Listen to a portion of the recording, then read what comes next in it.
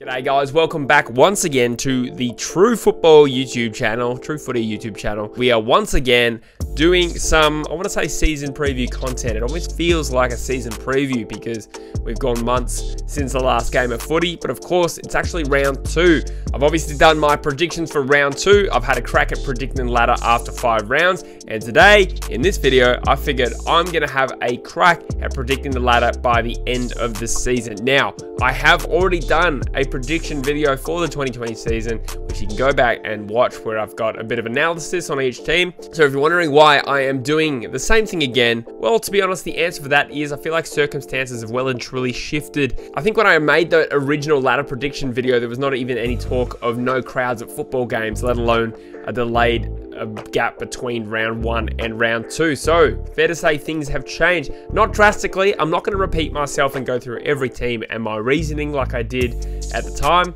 I'm just going to give you more of a summary of what I'm thinking. Obviously, there are some very unique circumstances with season 2020. Obviously, there's been a big delay, so different teams will probably benefit in different ways. I feel like a couple of teams in particular, like Essendon and Fremantle off the top of my head, who had horrific injury lists at the time, are going to be much better off for it. Someone like Sydney, who's had just Buddy Franklin go down. WA and South Australian clubs hubbing in Queensland for at least the first month of the season, and potentially longer. I feel like WA is more likely to stay stubborn on their borders. So what effect does that have on the Eagles and Dockers and where I rate them? It is very, very hard to forecast, but I'm going to have a crack at that in this video. So like I always do, I'm going to start from the bottom to the top. I won't necessarily go team by team, but I've actually broken the ladder into sections of clubs that I group together because I feel like they're on a similar level. I'm going to start at the bottom of the ladder. My bottom 4 teams are 18th Gold Coast. In second last spot, I've got the Adelaide Crows. Then the Sydney Swans and Carlton make up the rest of my bottom 4. I feel like the Gold Coast Suns is fairly self-explanatory. They're a really young side, not a lot of proven depth. I don't really need to justify that one too long and hard. I think they're gonna have a very tough season. In second last spot was Adelaide. This again is a tricky one because I don't think Adelaide are that bad, but I think they're going to be a rebuilding side like I've banged on about. I don't think their mature age talent is quite good enough. Further to that, they're probably going to lose a whole chunk of home games and have to obviously relocate to Queensland along with the other clubs, and who knows what effect that's going to have on the players mentally. The Sydney Swans are a very green side who are top heavy with some stars, and one of them has just gone down. Buddy Franklin's out for God knows how long, potentially 9 weeks. Like a third of the season at least without Buddy Franklin. I could see them dropping into, well, they're already in the bottom 4, so dropping into the bottom 3. And then rounding out the bottom 4, I've got Carlton, who I've talked about, I feel like have a lot of the good youth that they want on their list, but they still need time to develop them, and I don't see this being a big year for them jumping up the ladder. Next up, I've got a group of 5 teams that I find very hard to separate. You got Port Adelaide, Melbourne, St Kilda, Fremantle, and North Melbourne. North Melbourne for me is probably the weakest this bunch. I mean, they're a tough and gritty side, like I've said in my last video, and they're super competitive, but another side with a bit of youth and a heavy reliance on older players. They need to start making that transition. Maybe I'm a little bit harsh, but that's just the way I see it. Fremantle is a tricky one. I've long felt like they've been a team that's probably better than they've actually played on field. And like I said, with the injuries they've got and the players they got coming back, suddenly, potentially Alex Pearce is not so far off. He was one of their better players. Jesse Hogan helps their structure. He's potentially available. Joel Hamling's back. David Mundy might not even miss too much football either. And these were all players that were pretty much out of action at the start of the year. I think Fremantle's going to benefit from that, even though they're probably going to lose some home game to Gold Coast. St Kilda are a side that I just can't get excited about. In my round 5 prediction, we saw that I have them going 1-4 from the first 5 rounds. And frankly, I think they're moving in the right direction, but again, I just don't see it happening for them this year.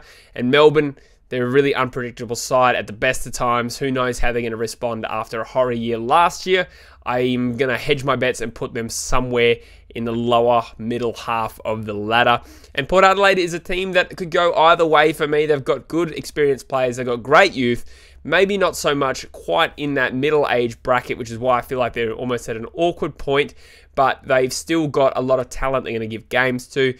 Further to that, they potentially don't play that much footy at Adelaide Oval this year. That's why I don't have them as a genuine finals contender for me. They're probably more of a smoky. Next up, in the next group, I've got another fat wad of teams that I find pretty difficult to separate. You've got Hawthorn, West Coast, Essendon, Brisbane, Geelong, and the Bulldogs. So I'll start at the bottom. The Bulldogs are a side that I was hot on in the preseason, and maybe I'm too reactionary, but I've lost confidence in where they're at the moment. Obviously, round one was a horrible, horrible showing against a premiership contender, or a perceived contender. This was the year the Bulldogs, for me, were supposed to really rise up and be another top 6 team, but that round one showing was pathetic. Had some players like Norton underdone, so maybe they benefit there. But for me, I've kind of lost confidence in them. I think they could miss the 8. Geelong are a side that I really rate, and I don't necessarily think they're going to drop down just because they've got older players. But Tim Kelly out does hurt, and we'll see where we go with that. I'm not really sure what to expect from them. Again, a lot of their older players, or a lot of their players that they rely on are getting older. Will that mean they drop down the ladder? Maybe a little bit, but not more substantially than, say, where I'm going to have them, which is just on the edge of the finals. The Brisbane Lions are a great team when on form. They went out in straight sets last year, so they've obviously got something to prove this year, but that could go either way, perhaps a dent in confidence. And I think they've been very, I wouldn't say lucky, because it could be down to good management as well, but they haven't really had their depth tested by injuries, which is why I'm just hesitant about putting them any higher than about 6th or 7th on the ladder. Essendon are a side I think benefit massively from the break. They've had a lot of off-season operations, like I've talked about before, and like Melbourne, they had players struggling to be fit or missing a bunch of their best 20 or so players in the preseason, but had some really encouraging form. Round one was a little bit unconvincing, no doubt, against Freo, but perhaps after the break, they'll be refreshed. I think they're good enough to finish in the top 6. Next up, we have my West Coast Eagles, and this is a little bit of a negative prediction, but mind you, that's exactly where they finished last year, so maybe it's not too gloomy. I just think the Eagles are going to lose out too much by going to play at Metricon. I do think there's a chance we'll still build a bit of a home ground advantage if we start playing at Metricon every week, sort of like how we won the flag our first year at Optus Stadium. But at the same time, the disruption it's going to have on these players being away there from their families, maybe for a month is fine, but I don't know how likely it is that we're going to be back in WA following round 5. Doesn't seem super realistic to me, and that's why I don't have them in the top 4. In 4th spot is a Smoky. I don't necessarily rate them as the 4th best list, but Hawthorn just for me are a little bit dangerous, and I got just a weird feeling they're going to be very competitive this year. I do have them clearly behind Collingwood, GWS, and Richmond, who are the other 3 I'm going to get to at the moment. They're not a genuine contender for me, and to be honest, I still like West Coast list and best 22 in depth more. But at the moment, I could just see them leapfrogging the Eagles, just on the basis that the Eagles have a little bit much to deal with this year. And that leads me to my 3 major contenders this year, and they're pretty conservative bets. You got Collingwood, GWS, and Richmond. Richmond are the reigning premiers. Now, these aren't power rankings as such. I don't think Richmond's the 3rd best team. I actually still think it's fair to say they are the best team of the competition. It has to be said with the way they finished last season and annihilated GWS in the grand final. But they're not. I can see them just pulling a Hawthorn and just being around the mark in time for finals and not necessarily finishing on top of the ladder. In fact, they're 2 flags that they've won it from 3rd, so I could see them doing something similar this year. GWS are one of the strongest lists in the competition. Their best 22 is very, very strong, and their depth is sound. It's going to only be the mental side of the game which holds them back, and obviously the ability to play the MCG is pretty important too, but I have them right up there with Collingwood and Richmond as the main big dogs this year. And finally, Collingwood are the team that I'm probably most wary of, it's a little bit reactionary based on round 1 and how devastating they look, but their list depth is really strong.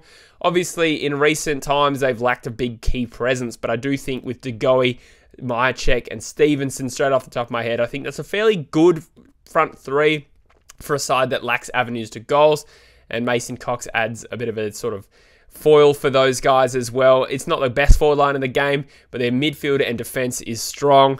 I think there's a good chance Collingwood are going to win the premiership this year. But anyway, guys, I just wanted to touch base with you and rehash my predictions with a little COVID-19 twist. This is probably how I see it going at the moment. This is also probably the single hardest season it has been to predict, just given all the circumstances. No crowds. Are they going to be true home games with no, home cheers? Who knows what to expect. But I hope you enjoyed the video. Let me know what you thought of my predictions in the comments. I always welcome some debate. It's good to be back, and I hope you're all doing well. Thanks, guys. I'll see you in the next video.